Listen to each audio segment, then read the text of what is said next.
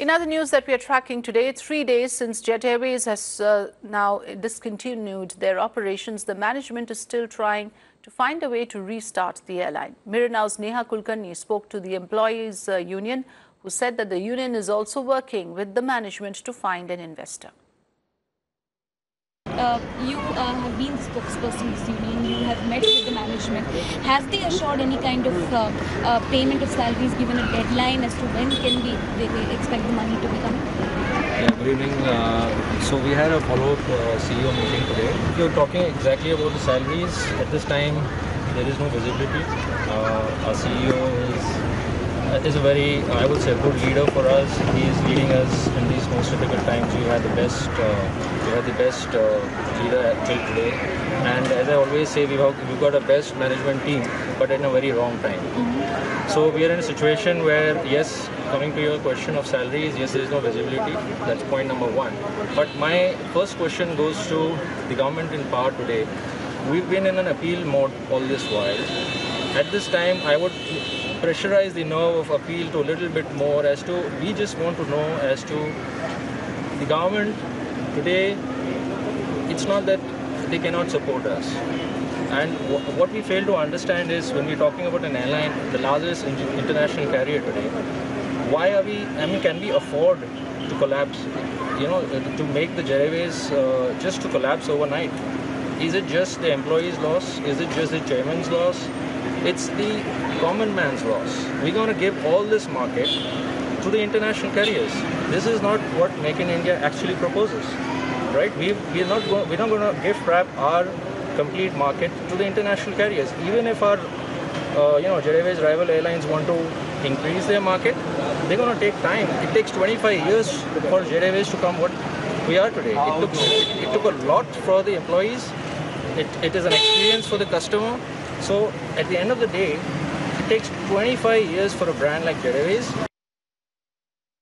Anyone of you all would like to answer? Because a lot of other airlines are trying to take away the slots of Jet now, ensure that they get the prime time positions. But at the same time, we are hoping that Jet is kind of waiting to come back. At this time, what does it mean for the employees who are still resisting and putting themselves back in the airline, saying they are trusting the airline to give them their salary? So when you talk of the rival airlines are increasing their fleet. Many of our aircraft are getting registered with the rival airlines. So definitely they will need a trained manpower. They are not going to just start operations without manpower. Jet Airways has today the richest resource of trained manpower over the last 25 to 26 years. As you know, since we have been in operations since 1993, when the open sky policy was brought, there is no other airline which came into inception, which came into operation at that time, is still existing today. Jet is the only airline which has started in that era, and it was still operational till last week. So where will any other airline get a rich resource of manpower? Today they are taking our aircraft and inducting in their fleet to make a stopgap arrangement, probably to encash on the vacation season, and to make sure the operational void which has been created due to the stoppage of operations of Jet Airways can be fulfilled. But how are they going to operate the aircraft? So definitely they need trained manpower. They are looking for it. I don't think anybody is doing any favor by inducting any manpower from Jet Airways. They will not get the kind of experience, the kind of manpower that we have, the resource that we have, they will not get anywhere in India. Neha Kulkarni has been tracking this story for us. She joins us on the phone line. Neha, you spoke to a cross-section of people, especially representatives of the Employees Union. Now, what are the immediate challenges and what is the possible way out of this crisis? Is anything working out at all for Jet Airways? Africa, some important pointers being pointed out by the employees there. Two main things: that they continue to trust the management to give them their salaries. We know that it's almost been a couple of months since the employees have not been given their salaries. It's been a week since Jet Airways has temporarily shut its operations. The employees come every day to office, but they do not know whether the salaries will be given to them. So very important points coming in there where they say that they continue to trust the management of some kind of clarification on their salaries.